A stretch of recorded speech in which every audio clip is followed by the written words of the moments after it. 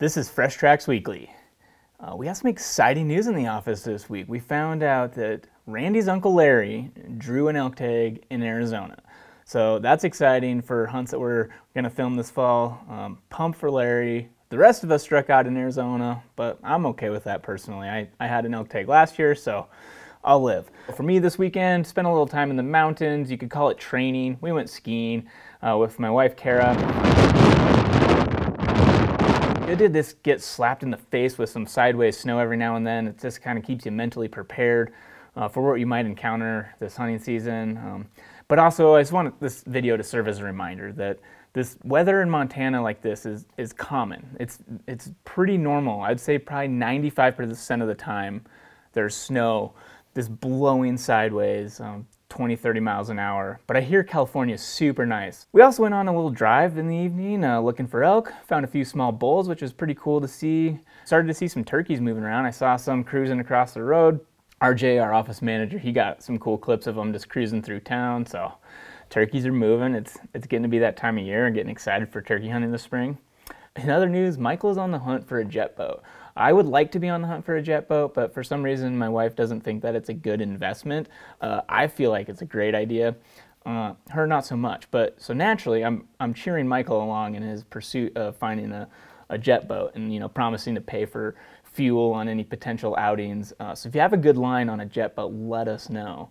That would be great. Office lunch this week. Paul's turn to cook up something. He's making salmon, which he caught in Alaska last fall. Super nice of him to share. I'm very greedy anytime that I've ever got a hold of some Alaska salmon. I hoard that stuff for myself, so thank you, Paul. Very, very kind of you to share. We're gonna jump into some headlines. So, update, Senate File 61 in Wyoming, Sage Grouse Farming Bill, that passed. So that happened. We'll see what happens. I think they set a sunset date on it for 5 years. I just think it's a distraction from the real problem, but that's where we're at. Update on the Vermont bills. There was those 3 bills that were going to be heard last week in Vermont. They are all still there in some respect, but they have changed. So there was the one banning foothold traps. There was one on banning hunting coyotes with dogs. And then there was one that was going to change how the Fish and Wildlife Board was made up. So SB 201, which was the ban on foothold traps, it's no longer a ban, but rather it would require trappers to follow best management practices, which is, I guess, something that most trappers currently already follow. It seems that the Vermont trappers are pretty happy with the current status of this. Senate Bill 281 has changed that if it passes, will not ban coyote hunting with hounds, but rather just create a moratorium on it.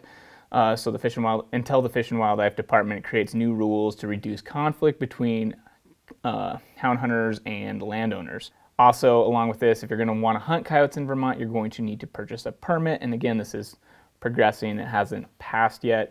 And then SB 129, which is the one that's going to change how the Fish and Wildlife Board is made up, that has been set aside for right now. So it might come back in the future. Status unknown. It's currently not progressing, though. In other news, 41 hunting and conservation groups signed onto a letter sent to the Fish and Wildlife Service telling them to reject any potential settlements in a pending lawsuit with the Center for Biological Diversity. So I'm going to back up and give this a little context. The Fish and Wildlife Service oversees wildlife refuges in the United States. They're public land, but they have a different mission statement for how they manage their land, when compared to something like the Forest Service or the Bureau of Land Management. So the main differences on these wildlife refuges is they're managing with the primary goal of conserving wildlife and their habitats and plant species versus other federal agencies, which is more of a multi-use approach where they're taking into account resource extraction and more recreational opportunities and roads and all this stuff.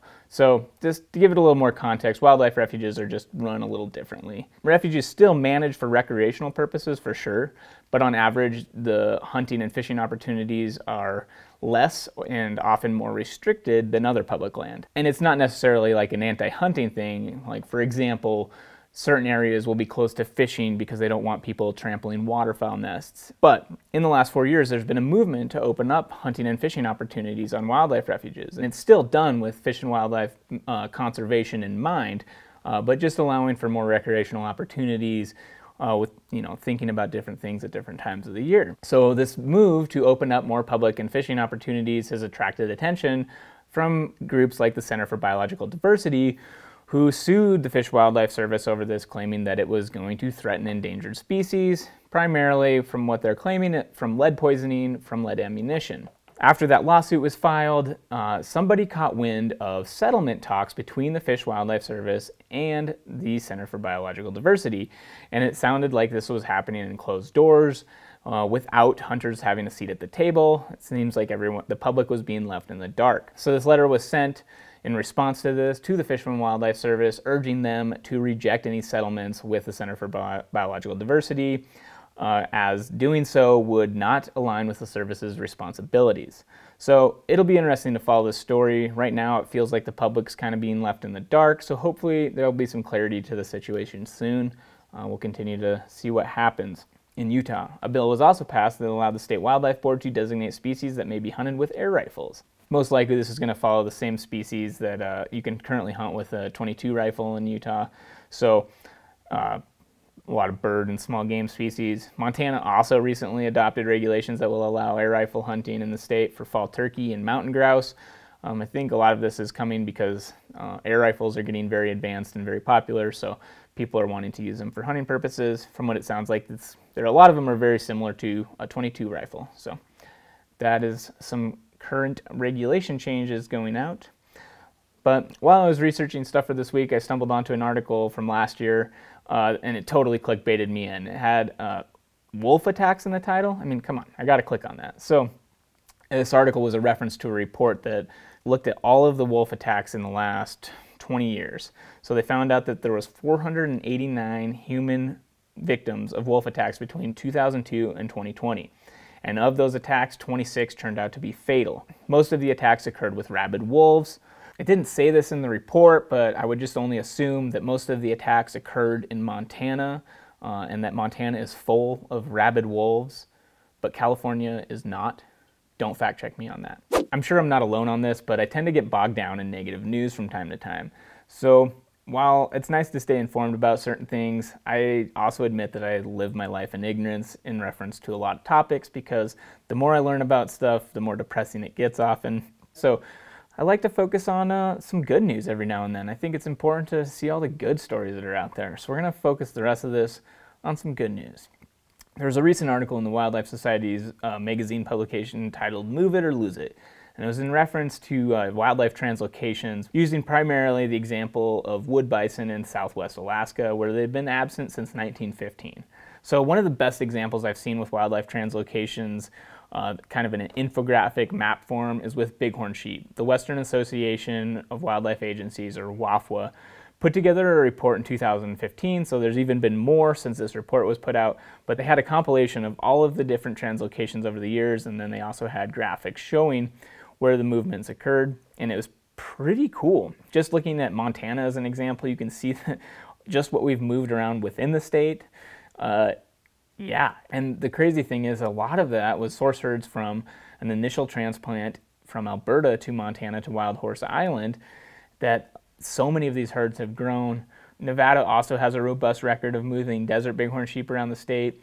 And just thinking of the example with bighorn sheep, but we also did this with bison, we did it with elk, we did it with turkeys, we did it with mule deer, with pronghorn. There's been so many wildlife translocations over the years to bring wildlife back from what we had once lost, and it's pretty crazy. I'd love to see a compilation somehow of the spiderweb infographic of wildlife translocations across North America. I can't even imagine the tangled nature of that map, because just looking at the bighorn sheep stuff, if you encompassed all the other species, it'd be wild. To dive a little deeper into this, we're going to get Randy and talk about some wildlife translocations that have happened over the years. Some good news. Yeah. There's some really cool stuff that's happened over the years and is still happening with moving wildlife around everywhere in the United States. Yeah, I mean, think about it. As we've developed the landscape, the ability for wildlife to freely move back and forth and reestablish places where they've been extirpated is not like it used to be. So yeah, no, I mean, when it's crazy to look back. I mean, this is one of the first things I feel like they taught us in school for fish and wildlife management is we almost depleted everything. We had everything like deer, elk, antelope, bison, mountain goats, bighorn sheep. Killed them all. Yeah. Almost. Yeah. That's the thing. We did, and that's like the big kicker is almost. Yeah.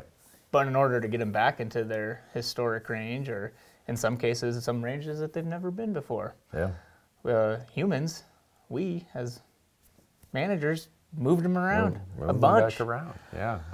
The one I'm always proud of, Marcus, and this is my time on the board of the Elk Foundation, and this happened before I was even on the board, is in 1997, RMEF, over multiple relocations, sent, I can't remember, many hundreds of elk to Kentucky. Oh, from Montana?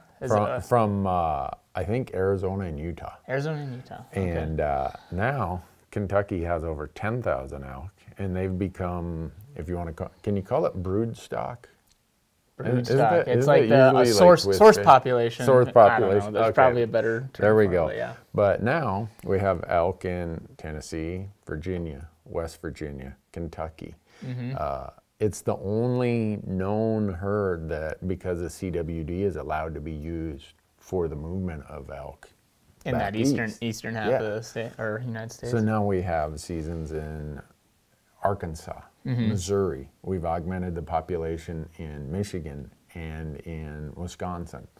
All because someone said, hey, there's some benefits in this relocation program. Yeah, it's pretty cool. And then even, long before that, when we nearly wiped them out, I love the old stories of, there's like a bunch of pictures of loading elk onto train cars.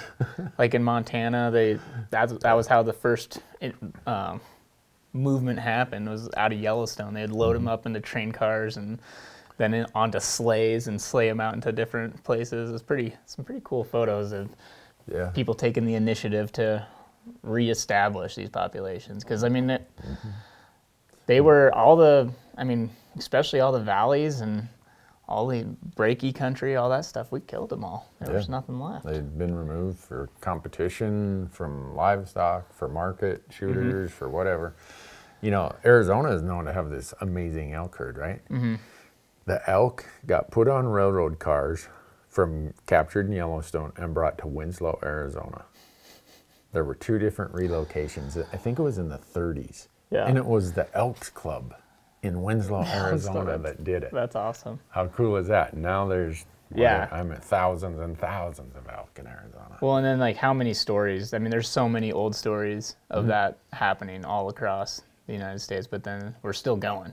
And that's like what you're referencing, back east, and putting elk in all those states and getting those populations built up. And we've done it with turkeys. We put turkeys in Montana when we never used to have them, but now that we got agriculture, it's like, oh, well, here's a niche that we can fill with some turkeys. And then mountain goats. We've put mountain goats in the mountain ranges that they never used to be in. Yeah. Which I don't know how I feel about that. I love mountain goats. They're such a cool critter.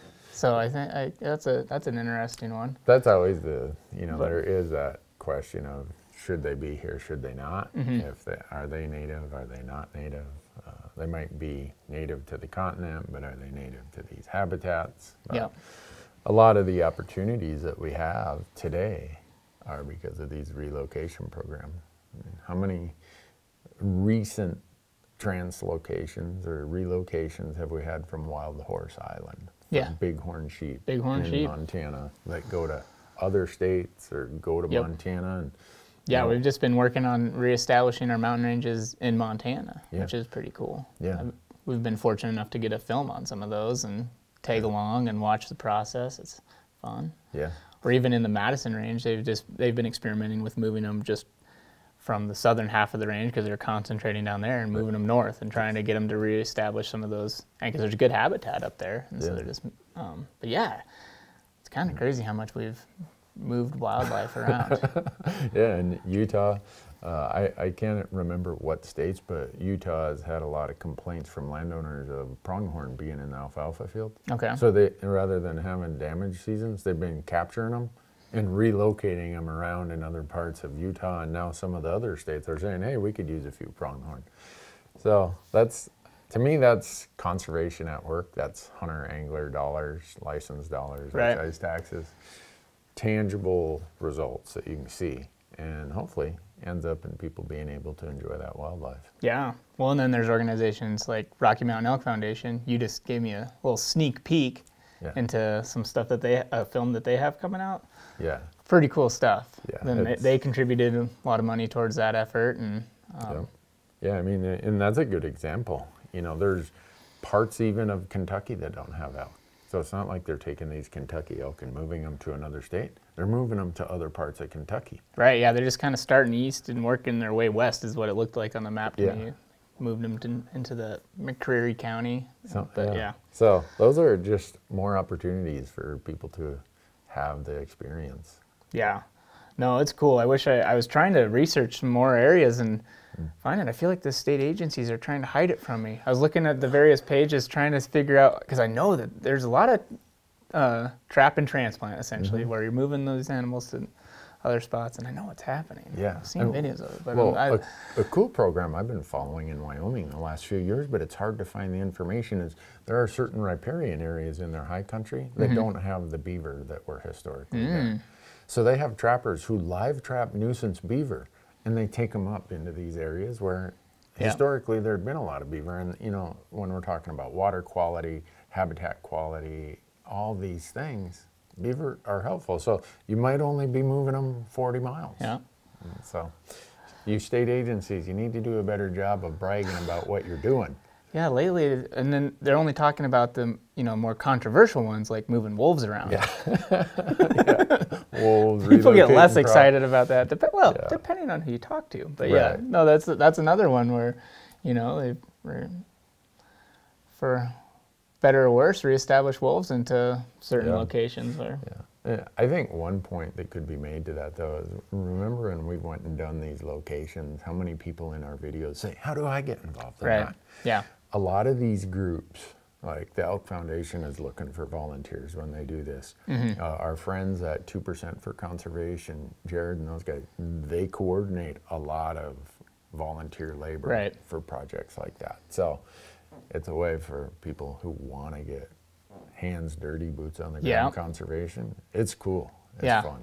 Yeah, get a hold of Jared and put you in touch with, because Wild Sheep Foundation does it for bighorn sheep. You got all these different state organizations that help put these volunteer projects together, and there's a lot of cool stuff you can help with. Yeah, and it's to the benefit of all of us. So.